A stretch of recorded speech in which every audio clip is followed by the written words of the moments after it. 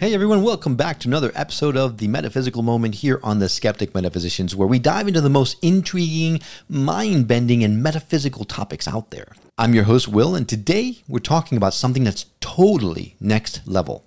Light codes. Sounds mysterious, right? Well, buckle up because we're about to embark on a journey that could change the way you see the world, literally. All right, let's start with the basics. What the heck are light codes? If you're imagining some futuristic matrix-like sequence of glowing numbers, you're not really that far off. But instead of being stuck in a computer simulation, light codes are said to be high-frequency packets of energy carrying information that can activate your spiritual awakening, enhance healing, or even raise your consciousness. Think of them as cosmic downloads, like software updates for your soul. These codes are believed to be transmitted through light, sound, or sacred geometry, and can come from higher dimensional beings, your higher self, or even the universe itself. Sounds pretty wild, right? Now, I know what you're thinking. Where are these codes possibly coming from, Will? Are they beamed down from aliens? Maybe. Some people believe light codes are coming from higher dimensional beings, star systems like the Pleiadians or Sirius, or even from the universe's source energy itself. Others say they're embedded in nature, in the stars, or in ancient symbols. If you've ever seen sacred geometry patterns like the flower of life, you've seen a physical representation of these codes.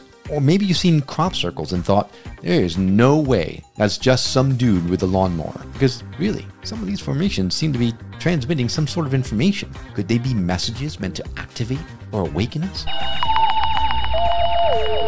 Alright, so how do these mystical light codes actually work? How do they reach us? And more importantly, what do they do once they get here? Well, light codes are believed to be absorbed by your energy field, sometimes called your light body or your aura. They resonate at a high frequency, so when they hit your field, they can activate dormant DNA, open up psychic abilities, and awaken you to your soul's purpose. It's kind of like receiving a download of spiritual wisdom without having to sit in front of a textbook. Yeah! Some people even say that light codes can help release old patterns, trauma, or blockages that are holding you back. It's like spiritual housekeeping, cleaning out all the junk you didn't even know you were hoarding.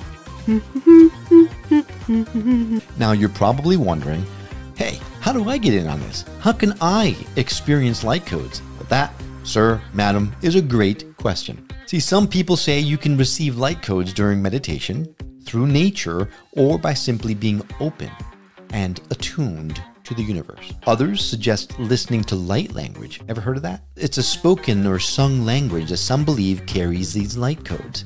It sounds kind of like gibberish or alien language, but many people report feeling intense energy shifts when they listen to it.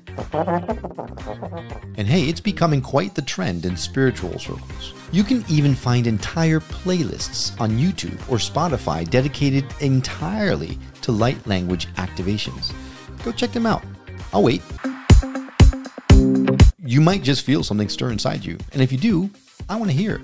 Now, full transparency, this is one of those topics that really makes you question everything you know about reality, right?